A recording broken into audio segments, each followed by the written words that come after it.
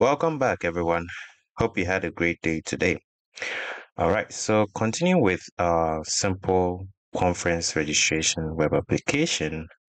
Today, we're going to be adding another feature where we can see the details of a particular, let's say, participant. So, in this case, we want to, when we click on, let's say, Thomas Edison, it will move us to a participant page, a single page, which shows the information of the participants that we've clicked on.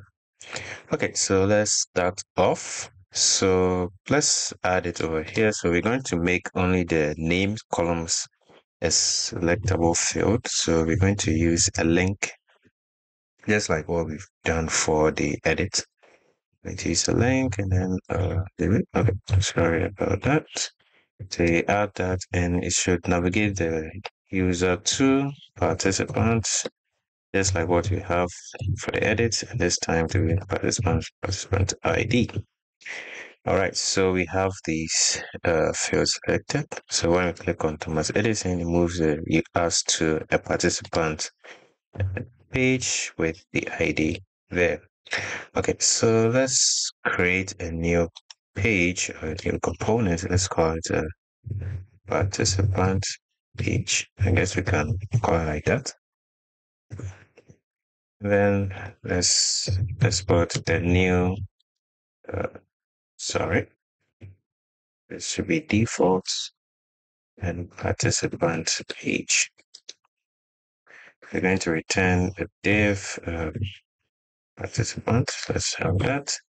Let's ensure that this is working. So we go to the main.tsx.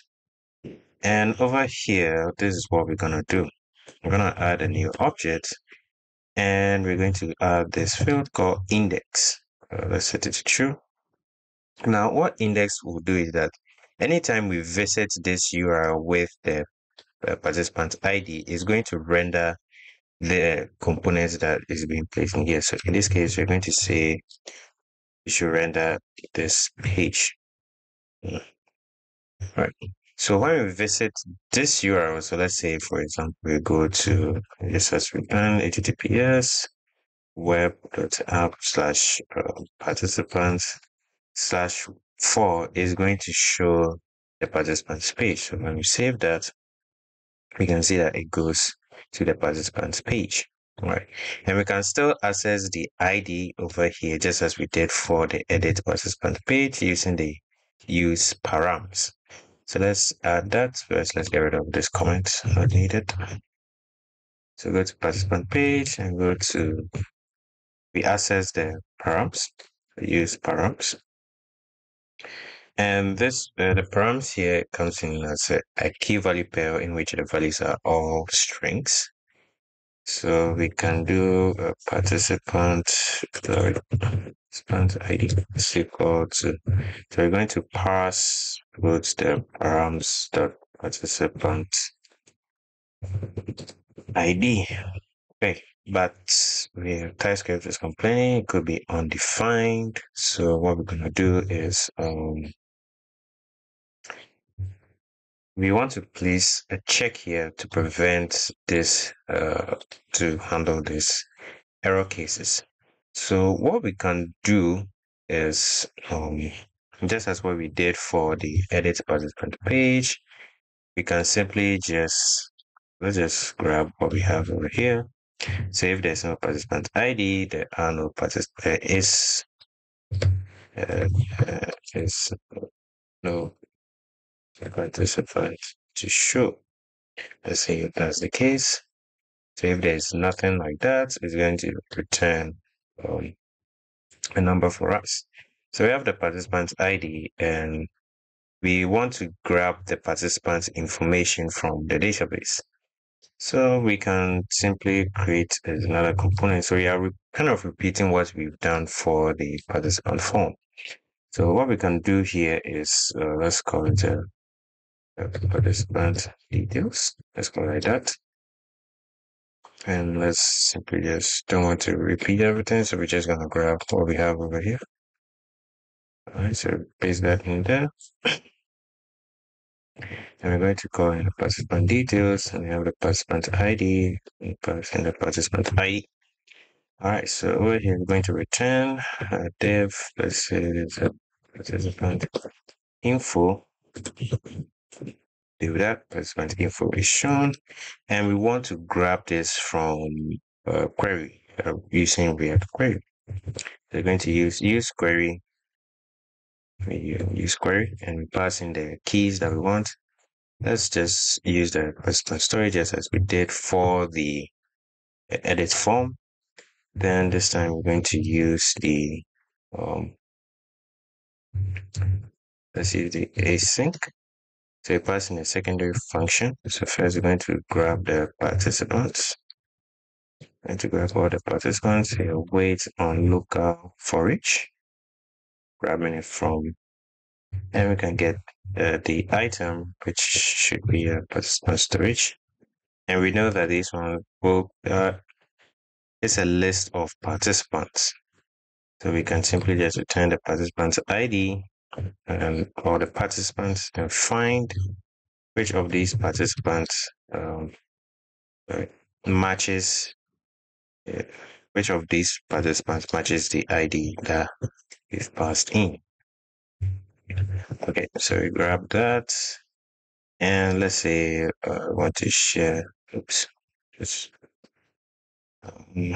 let's say want the query dot data dot let's say name, and to grab the name, and we can see that is the person Thomas Edison.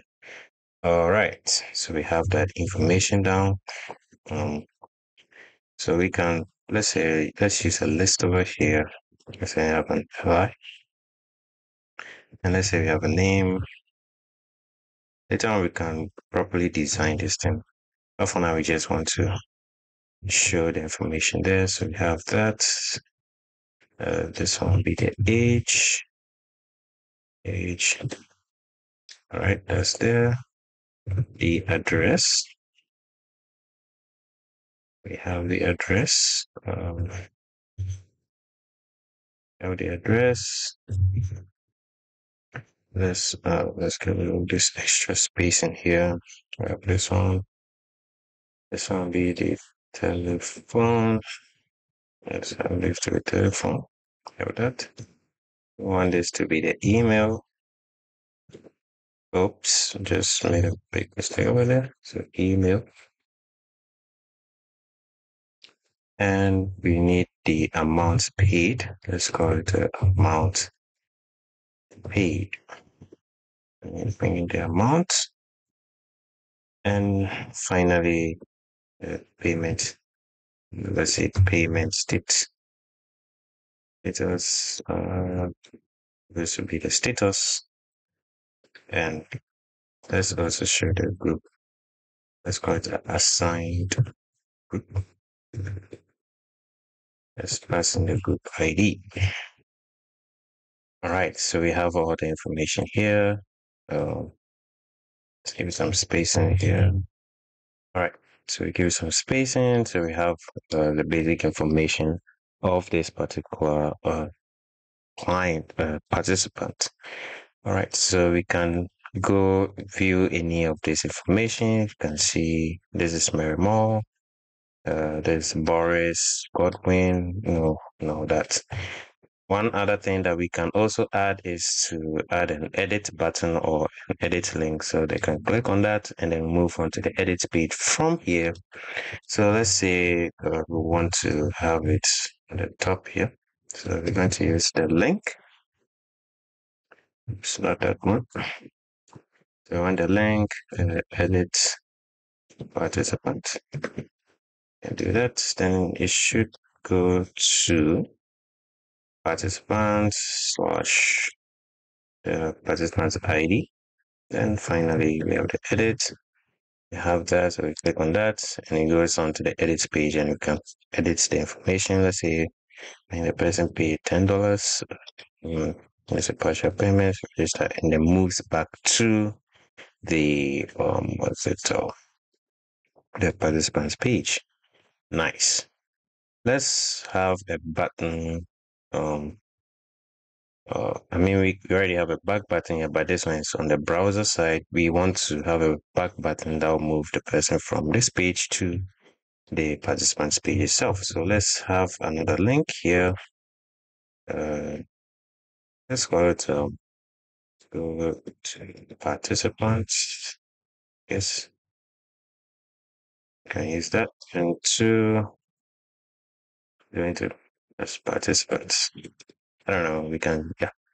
We click on that. We go back to the participant page. We go here. We can edit the participants and go back here, and all that is nice. So this is a quick way to add a details page for each of these participants.